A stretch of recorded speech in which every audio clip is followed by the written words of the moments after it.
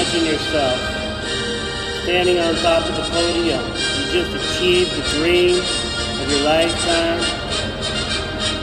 You just accomplished something you worked so hard for so long for.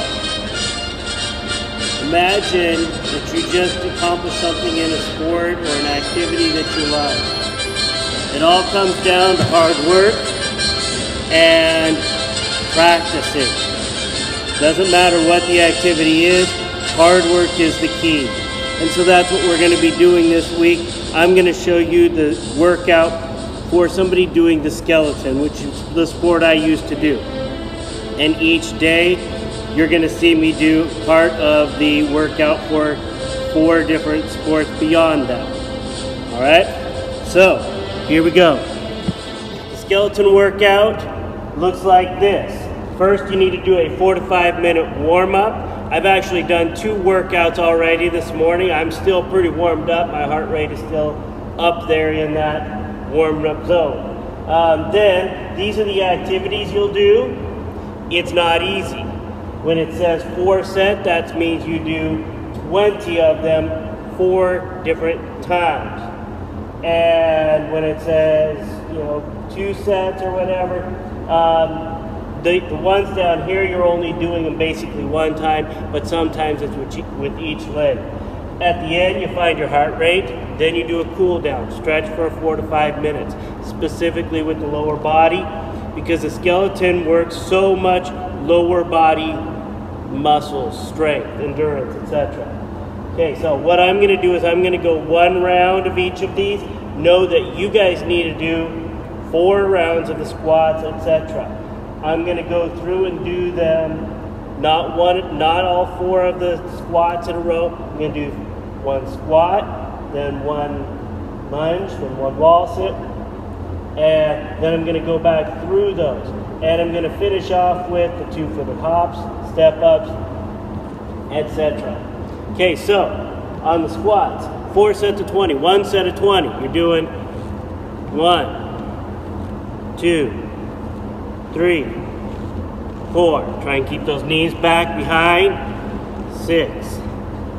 The toes. You don't want them crossing over the toes. Stick the booty back first. Try and keep yourself up. Try and actually look up. 10, 11, 12, 13, 14, 15, 16, 17, 18, 19, 20. Then you go into the squat, to the lunges, 20 of them. 1, 2, low and slow. 3, 4. It's not 20 each leg. It's 20 total, which equals 10 each leg. 6, 7, 8,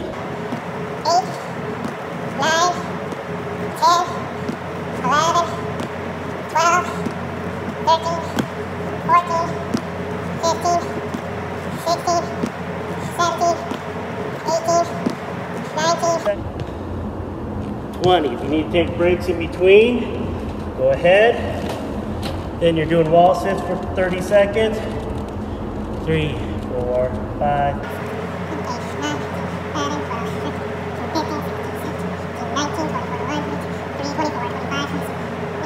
9:30. Woo!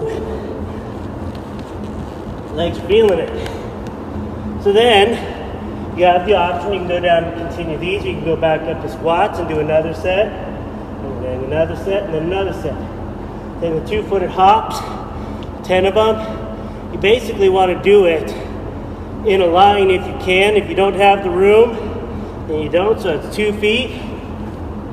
Jump as far as you can. I'm not going to go, so I'm just going to turn and come back. If you don't have a lot of room, that's what you do. 2, 3, 4, 5, 6, 7, 8, 9, 10. Then you have the 1-footed hops. 1-footed hops. It's a little off. So you're doing the same thing, but just with 1 foot. 1, 2. Do my right leg first. 3, 4, 5, 6, 7, 8, 9, 10.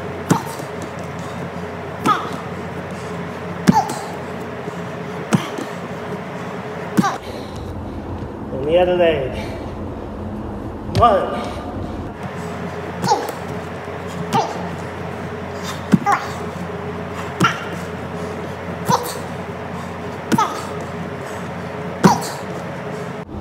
9. Ooh, that was terrible. 10. Then it has the step ups. I don't really have a step here. So, find a step. You get a step up on it. 1, then step down. Lead with your right leg each time. 3, etc. But you're doing it for 20 seconds. The faster you can go, the better. Back, up and down. Like so. After 20 seconds, then you do it with the other leg. Okay? And that is your skeleton workout. At the end, do your heart rate. You should be tired. And this should take you close to a half hour, because mostly you'll probably need a break in between each one, especially the further you go.